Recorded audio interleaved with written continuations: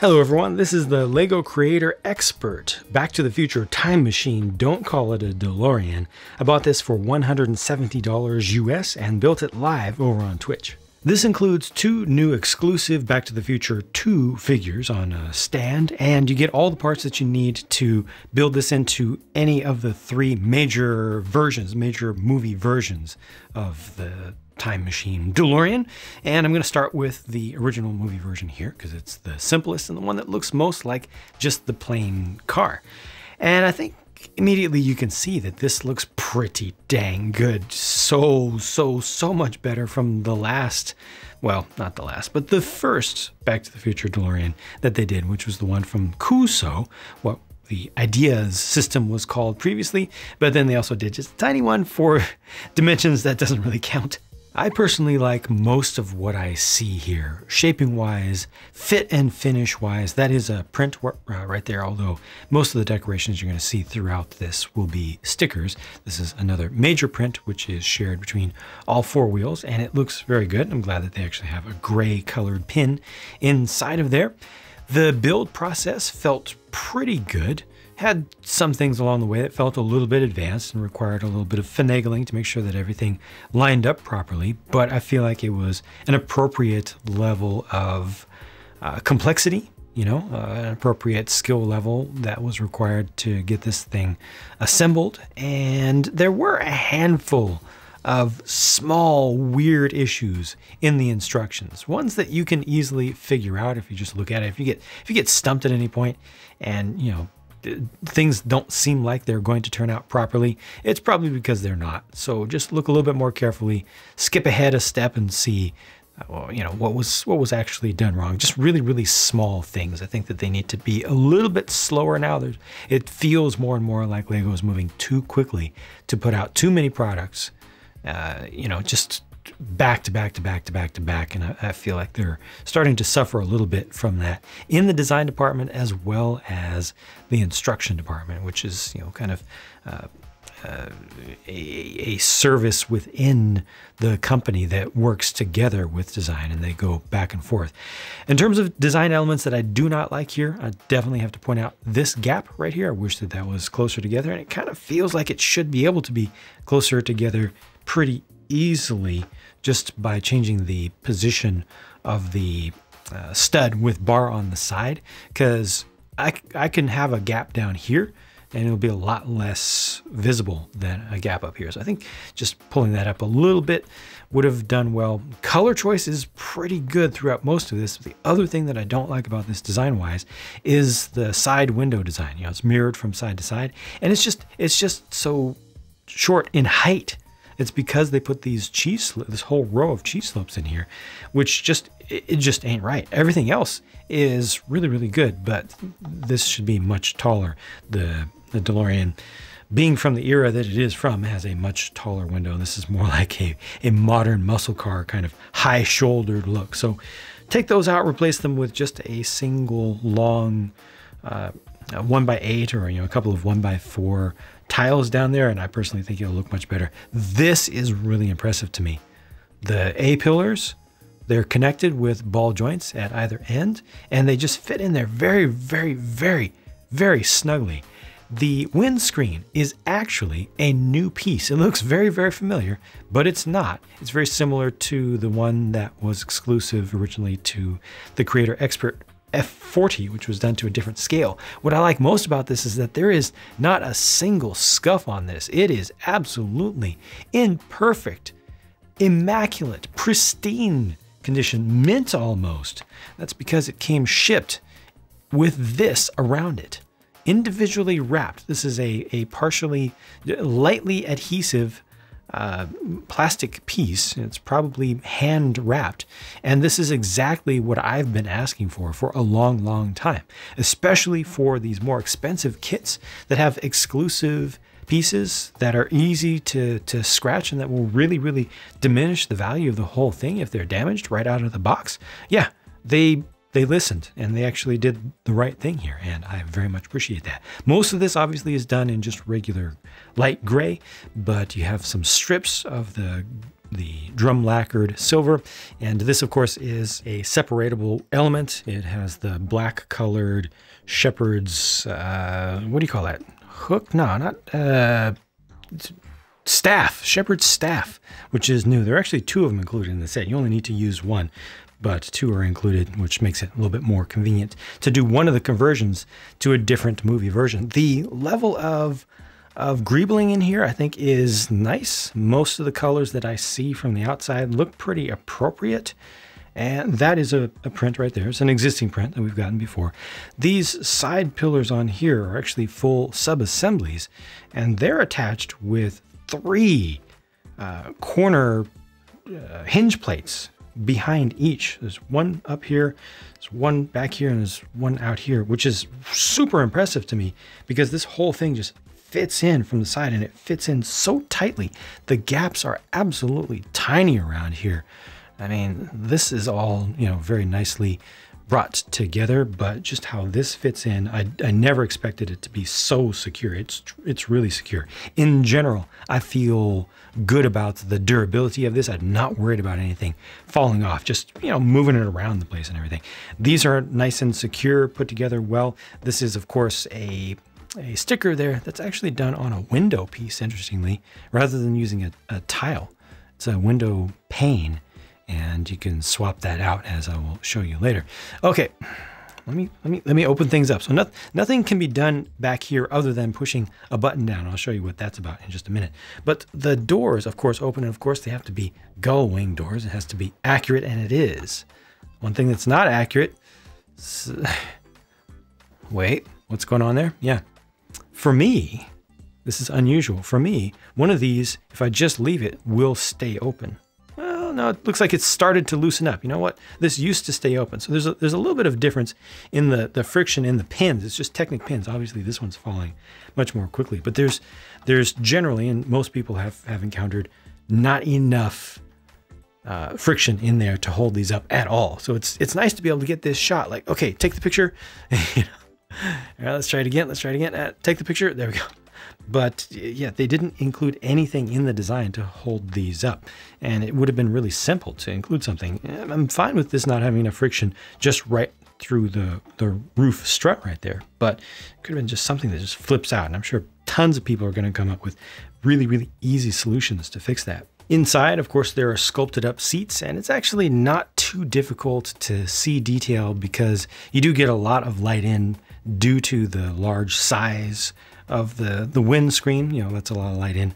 From the top, you do have some printed console pieces in there. Of course, the flux capacitor is back there. That one is a little bit difficult to see without doing some disassembly, but it has a sticker over it. There's a triangular piece inside, which is a grappling hook. And if I push the button that's up on the roof that I mentioned earlier, push that down, it lights up because there is a light brick inside of it. And that looks pretty dang good to me. You know, I mean, again, it does have a sticker. Unfortunately, I do have some bubbles in there. I didn't get it completely flattened down, but that's generally what that looks like. And there's nothing to hold it down. You know, they're always going to set these up to where they will automatically release. But just generally, the interior detail, I think, is done pretty well. They did use or did rely upon stickers for most of the panels that are exclusive in here. And that completely makes sense to me. The steering wheel is large and is able to be rotated around, but it is not connected to the wheels. And there's a good reason for that this time around, which I will show you soon. One thing I definitely don't like to see here is the visibility of off-colored parts. You got the yellow, you got the dark orange, and also the tan back there. It's just uncharacteristic for this. There are also some red pieces, but again, there are actual reasons for those. Technically, those could have been made in black. At least those upper parts of this assembly could have been made in black and would have been a little bit, well, a lot less obvious. But oh yeah, around this side, hello door. Had good luck for a little bit, but the luck ran out. You can see more. Oh yeah, also is that a cool yellow? I think that's just a regular yellow color back there. The tan over here, if I can get a focus. Yeah, tan over here doesn't bug me on the inside, but just some of those little things, given that this is a very high cost collector model, you know, this is not a toy. And this is not for folks who, the whole model is not for folks who are new to Lego. So I think that it's important to prioritize in the designs of these types of sets the look, and the presentability. Underneath the hood, you're not going to find engine detail on this one. Some people have had trouble opening the hood, which I personally have not had that issue, but Lego actually thought about that in advance because everything seals down so nicely with very small gaps there. You need fingernails to get under there a little bit. It's not too big of a deal. But if you have any issue with that, you do have access to these little orange pieces, and there's a way to get underneath, to get a finger underneath the fender well here, the wheel well, to access that. And I'll show you that in a minute, but those are Borock eyes, old pieces. And in here, they just have storage for some stuff, some memorabilia. So you got the hoverboard here, which is just donned up with a single large sticker. It's a very simple build, much simpler than I thought it would be. And so that's from the second movie, but this is from the first movie, the crate of plutonium, also done up with just stickers, handle with care. It's got plutonium inside. And this, of course, can be opened up. I think you saw the hinge on the other side. Yeah, that's just that, just a couple of things, and otherwise it's fairly simple inside. A couple more parts of interest I want to point out before I move on to the conversion to the second movie version of it. First of all, this piece right here that is used 3 times on either side is a new mold. You may have seen that on the Mandalorian's N1 modified N1 Starfighter. It's a 2x4 piece with an interesting slope. So it's sloped on both sides, and then it also angles up, and it's in just a regular light bluish gray here. I'm sure we'll see this in different colors in the future, but there you can see its bottom profile actually has a little step in the side of it, and it's a funky, interesting piece, a highly specialized slope piece. It is symmetrical, so you can see the other side there, symmetrical from side to side. And it's just interesting. But then this flexible hose piece, or flexible, what is that? It's not a tube. I mean, it's solid. This flexible piece here in black for the very first time. That's fantastic. For wiring, are you kidding me? I need like 1,000 of those for detailing up a city. So many people are going to want all of those in black. Hopefully they will be made available in tons and tons and tons and tons and tons of sets to come. Remember when these first came out in silver, they were in very high demand, very useful neutral color. Now we get them in black, which is just fantastic, and I think they're used to very good effect here. All right, now I'm going to take this thing into the future with the second movie, 2015 parts. So this is just a little bit of a shroud for the nuclear reactor, a different insert for the window piece with a different sticker on it for the futuristic license plate, and all important, of course, is Mr. Fusion. This is good. This is very recognizable, and I think it's done very well. It's really interesting. It uses 2 stickers here, and inside of that 1x2 Technic lift arm right there are some half pins with the stud on top. Let's see if I can pop this off. Yeah, you can see it in there just a little bit. Half pin with the stud on top in white. Never seen that color before. That's very cool. And inside of this, you can't open the whole thing up, but you got a can and a banana, just to be appropriate. And this is the pressure cooker style lock on the side. And there it is, set up with Mr. Fusion with the adapter plate and just a handful of very, very small details not included with this particular variation. Also swapped out the license plate at the back. That, you may have heard, is difficult to do. It is indeed difficult to do because you need to pull this out. There's a little way that you can get maybe a tool in from the top when this adapter plate isn't in place to help pop that out, but it took a little bit of disassembly to get that in there, since it is, after all, a pop-in, pretty well secured window pane. Those are really not intended to be removed from the front. They're intended to be popped out from the back. So you got to get access in there. It was a little bit more difficult than I would have hoped. Hopefully there are some modifications that the community will come up with to make that a lot easier to do. But overall, this one's a pretty straightforward transformation. The only thing that's missing here is for the hover transformation to take place, where the wheels will turn sideways. And for that, well, Lego built something into the whole thing. It's this. You see, it's this, that whole red thing underneath, as you can see from the interior a bit. It's a huge activation lever in red to make sure that you know that it's there. Make sure that you can see it. So again, I feel like the parts that are visible from the interior could have been black, but this being red under here, you know, it doesn't really matter, you know, because you're not going to see it. But this mechanism works really well. It is somewhat complex, but not too much. Like you can see how many gears are used. It does use rubber bands all throughout, but it does lock into place.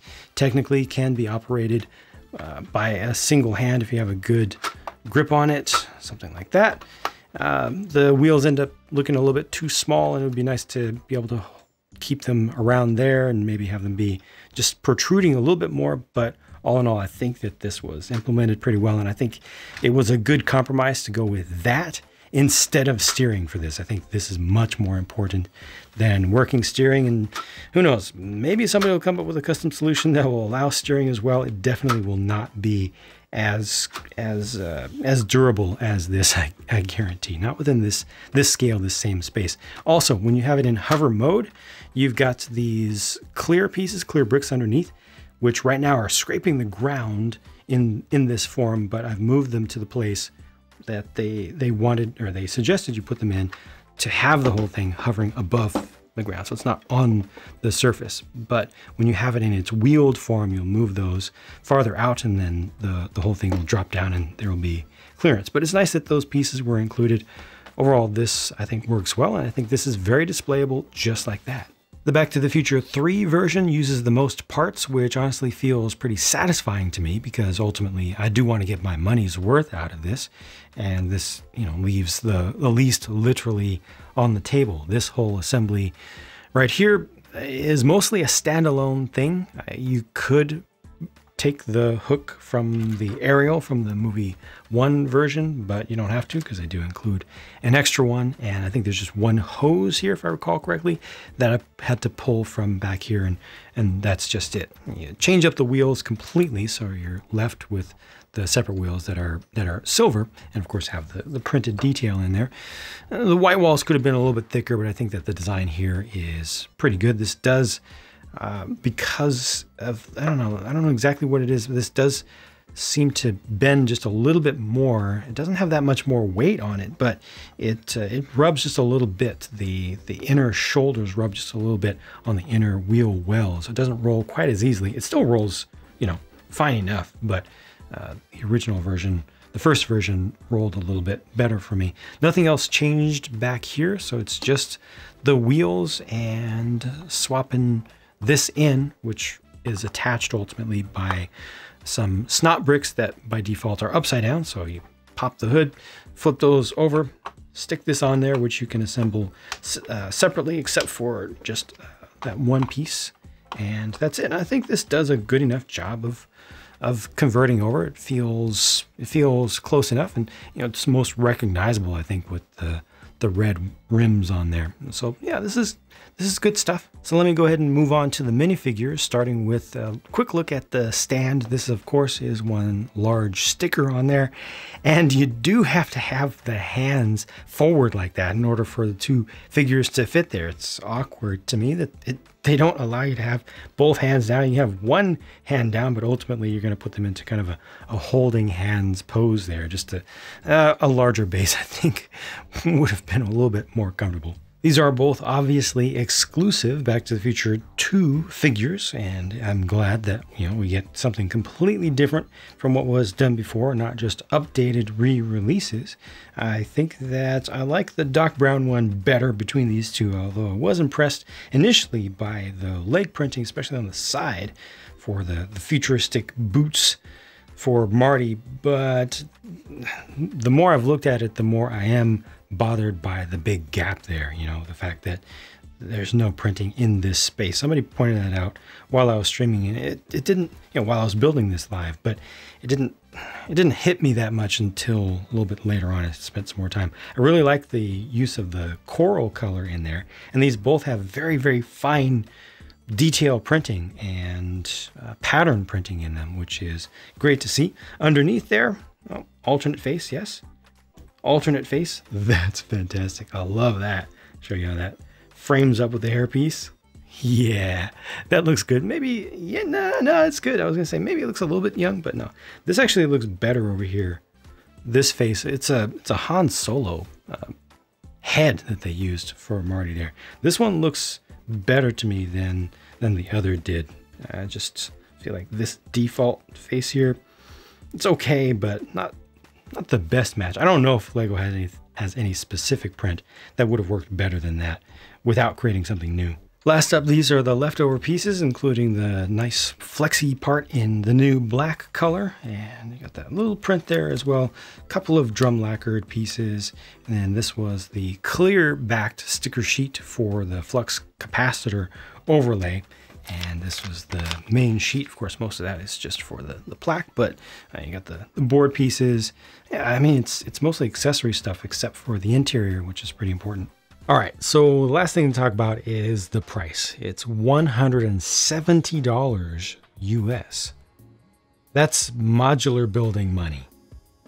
That's literally exactly what I paid for the modular bookstore. And this is not modular building level of volume of stuff, just looking at it from the outside. However, of course, I do have to consider what's on the inside. That matters. If this had been filled up with lots and lots of details back here, if there was a built-up engine compartment, if it had more mechanical details to it, yes, it has the hover conversion, which is very nice, and it's sturdy, it's strong, and it's reliable, which is all good.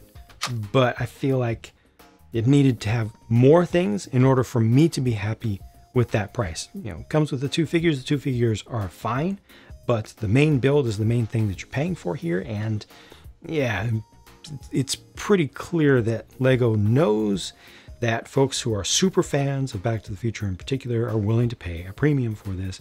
And that's why they charge this much. And yes, you can always say, well, but they included a brand new design for a single piece here. They do that all the time. They do new pieces all the time. Some themes, just little basic themes that most adult fans of Lego completely dismiss, will get like a half a dozen brand new pieces, and some of them big. Look at the Trolls World Tour series of sets. They got a bunch of things, some of them fairly high quality as well, with large amounts of plastic and everything. So that is not enough of an excuse to me, nor are these figures right here, nor is the lone DMC print here on the front. These prints, the drum lacquered pieces, there aren't that many of them.